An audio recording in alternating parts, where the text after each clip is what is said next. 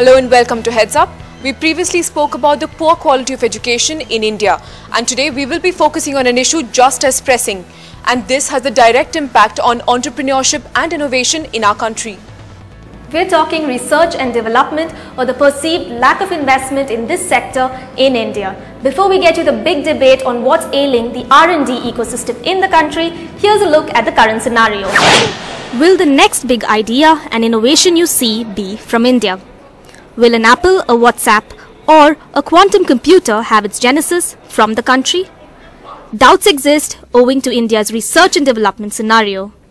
The country has already witnessed its various golden ages, whether in the software and IT wave of the late 90s, manufacturing and auto-related growth, or the startups of the new millennium.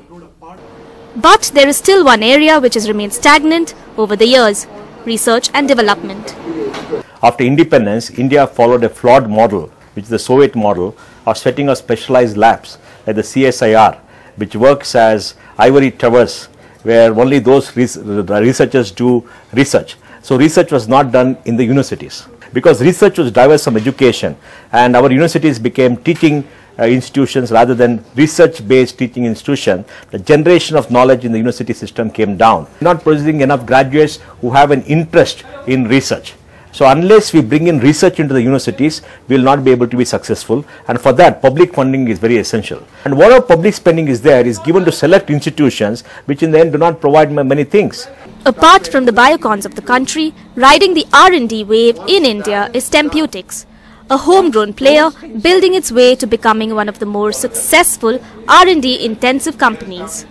Started in 2006 in Bangalore, today Therapeutics employs over 40 scientists and researchers, all working towards one aim: developing stem cell related usable medical products.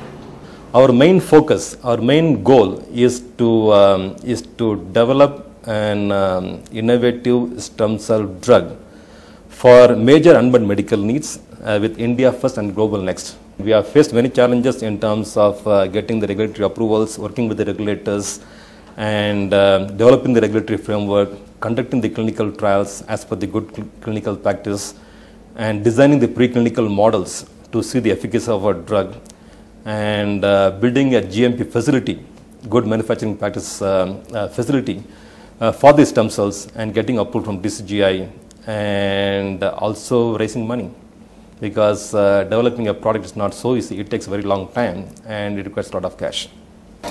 Therapeutics' major research involves using adult stem cells to create products for unmet medical needs. The company now has patents filed in over 18 countries for their products. And to further validate their work, they are backed by the Manipal Group. Pharma major Cipla also accesses its products.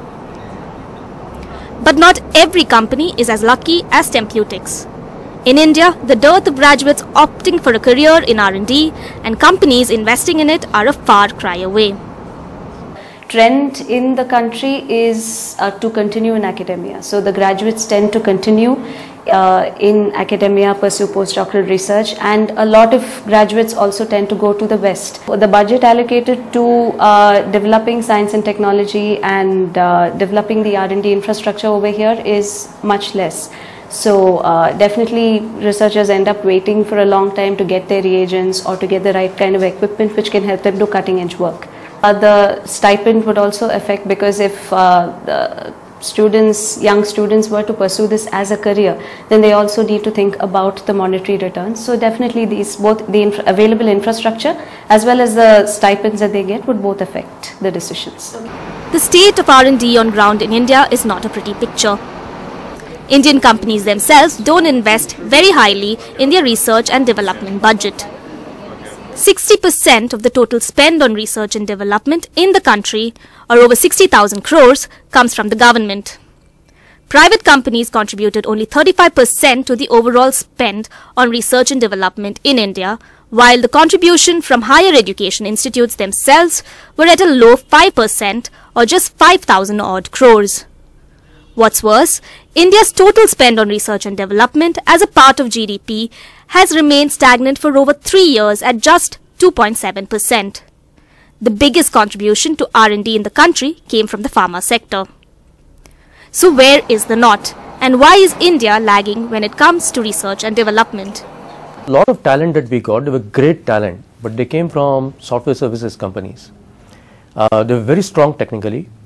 They knew how to interact with the customers, but they did not have the product mindset. I think it is very, very important because, successful products drive tremendous amount of innovation, right?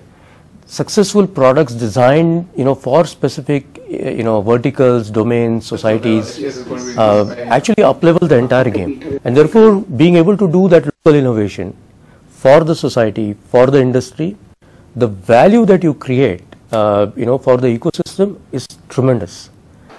Experts say that the services mindset is the biggest con that India faces when it comes to becoming a product and R&D nation.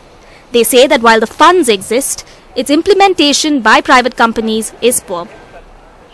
If you look at DRDO, it's taken you 30 years to do that light aircraft, light trainer aircraft. 30 years, if the private sector were involved, if the colleges, universities are involved, it could have been done in 15 years. Instead of they choose to do in 3 or 4 labs within the DRDO network, and they're incapable of doing that because they never run industries. They don't know how to do manufacturing, right? So you require dissemination of research. So the American model, where there's public spending, and money is given to companies and to laboratories, and the dissemination and diffusion of research into general industry, that's the best model, and India has failed from the policy level in doing this.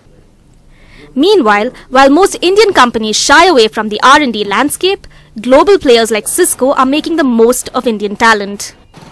We found that, we could cover almost 50% of world's population in about 4-5 hours of flying time.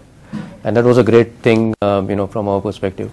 It's not just one factor that plays into it, but availability of talent definitely plays into it. Educational institutes and proximity to them, that plays a very big role. Lastly, availability of customers and ability to interact with customers in the region, that also plays a very big role. And that's one of the reasons why, many of the companies are actually sort of investing in the cities. Clearly, all global players are eyeing the Indian R&D market. Want more proof of the pudding? There are over 1,000 MNCs with research and development centers in the country.